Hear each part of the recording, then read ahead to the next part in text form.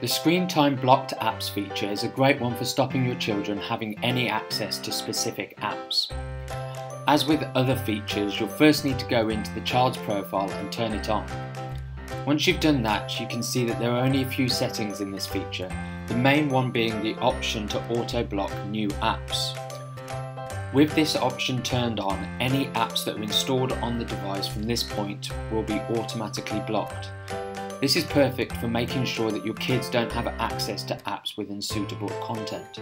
A lot of parents will automatically block new apps, and then when they receive an email from Screen Time telling them that a new app was installed, they can check it out, make sure it's safe, and then decide whether to unblock it or not. Any other apps that you want to permanently block, you can by pressing the switch next to them in the list below. Once you've chosen all the apps that you want to block, you can then press the back button and you'll see that there's a tick next to the blocked apps to indicate that the feature is turned on.